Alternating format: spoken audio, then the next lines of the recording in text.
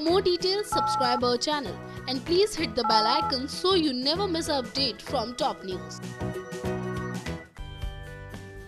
Star plus का popular mythological show चंद्र-नंदिनी से जुड़ी तो हर छोटी से बड़ी खबर हम आप सभी तक पहुंचाते रहते हैं और आज हम आपको बताएंगे क्या कुछ होगा इस सीरियल के आने वाले एपिसोड में। लेकिन उससे पहले बात करते हैं सीरियल के पिछले एपिसोड की, जहां आपने देखा कैसे धर्मा अपनी माँ यानी कि नंदिनी को देती है वचन और साथ ही साथ उसे ये भी कह देती है कि वो बिंदुसार को ढूंढ कर ही रहेगी। जिसके बाद धर्मा भी शुरू कर देती है अपनी तलाश और साथ ही साथ वो बिंदुसार का भी पता लगा लेती है। लेकिन बिंदुसार होता है नशे की हालत में पूरी तरह से धुत, जिसके बाद धर्मा भी कई सारी मुश्किलों का सामना कर बिंदुसार को मंडप तक पहुंचाने की करती है कोशिश। तो वहीं साथ ही साथ आपने ये भी देखा कि कैसे हेलेना भी काफी ज्यादा खुश होती है अपने इस प्लान को अंजाम देकर।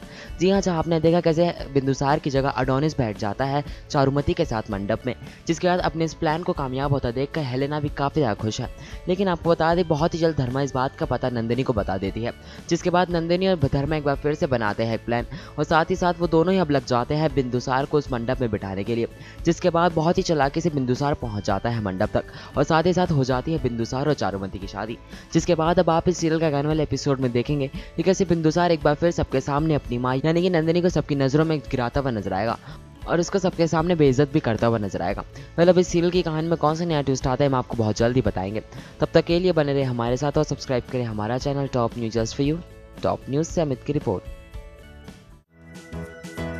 For more details, subscribe our channel and please hit the bell icon so you never miss an update from Top News.